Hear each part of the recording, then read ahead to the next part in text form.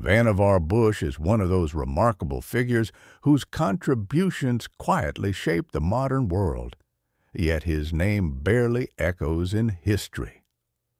Born in 1890 to a modest family in Massachusetts, he never went beyond high school, but worked tirelessly, teaching himself the skills that would change everything.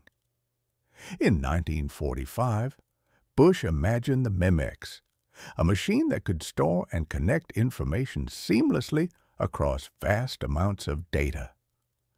This was no ordinary invention. It was the seed from which the Internet would grow decades later, a precursor to how we navigate knowledge today. Despite leading the U.S. scientific war effort and overseeing pivotal projects like the Manhattan Project, the government turned a cold shoulder to Bush after the war.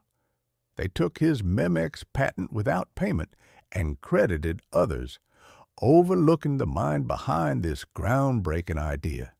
He died in obscurity in 1974, without recognition, awards, or even a proper memorial. Yet, as Bush himself said, the world is full of people who have forgotten their own past, and those who built it.